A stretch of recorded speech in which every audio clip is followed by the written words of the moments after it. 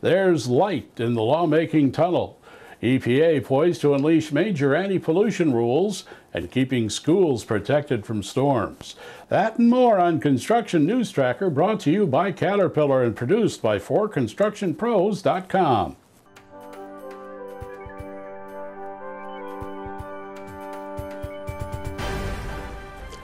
In a rare showing of bipartisanship, both houses of Congress have passed a $12.3 billion water bill, a small glimmer of light in the long legislative tunnel. By a vote of 412 to 4 in the House and 91 to 7 in the Senate, the WRRDA bill fleshes out new water infrastructure projects nationwide, mainly creating larger ports along our coastlines to accommodate the expanded cargo ships now being built, which translates to thousands of future construction jobs. As the days dwindle down, it's crunch time for the Highway Transportation Fund. The federal DOT prefers to keep a minimum $4 billion to manage transactions, and the latest estimate is that the level will be reached by July 25th. Even though August 29th is projected for the entire balance to be gone, reauthorization needed by the end of September, otherwise every national infrastructure project will stop. With that in mind, Arkansas DOT has announced it has pulled 10 projects off its bid letting ledger for April 2015 because it has no confidence of the $60 million to pay for them. In a rare show of bipartisanship, the Senate Environmental and Public Works Committee has passed its version of a highway bill and a 6-year plan to keep current funding plus inflation. Spearheaded by a 4-member bipartisan team, they say they intend to see a fully funded infrastructure bill come to fruition. Speaking for them, Senator Barbara Boxer.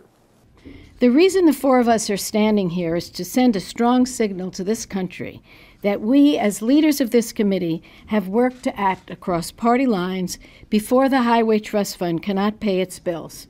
For those of you who follow this issue, you know that the Highway Trust Fund is expected to run out of money later this summer, which would be devastating to thousands of businesses, millions of workers across the country, not to mention every American that uses roads or transportation systems. Republican President Dwight Eisenhower had the vision to set up our federal interstate system in the 50s. And I am proud to stand here today, united with my colleagues, to say that we intend to keep the promise that he made to the American people, that we will always have a strong national transportation system.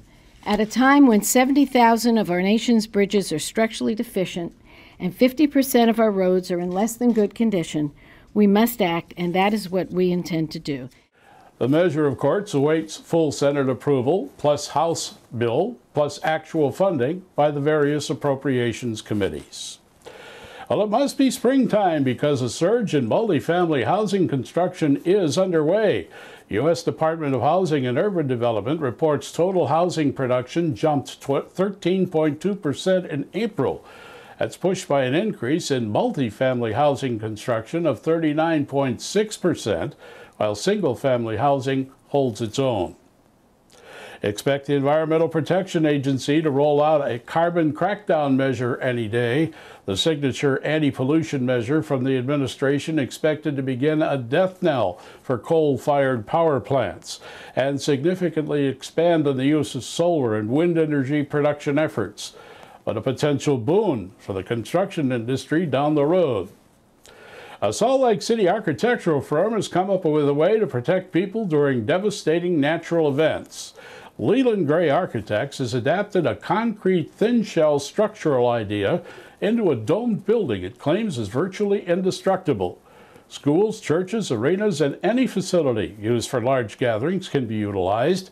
It's an air-formed thin shell concrete dome formed with a PVC material inflated by air and sprayed with a urethane substance. The technique has already been used in Utah and other states, is relatively inexpensive, and cuts utility costs as well. Well, here's a story for coffee breaks and water coolers. The category, anything is possible. Even a high-speed railway linking the U.S. with China. You heard right.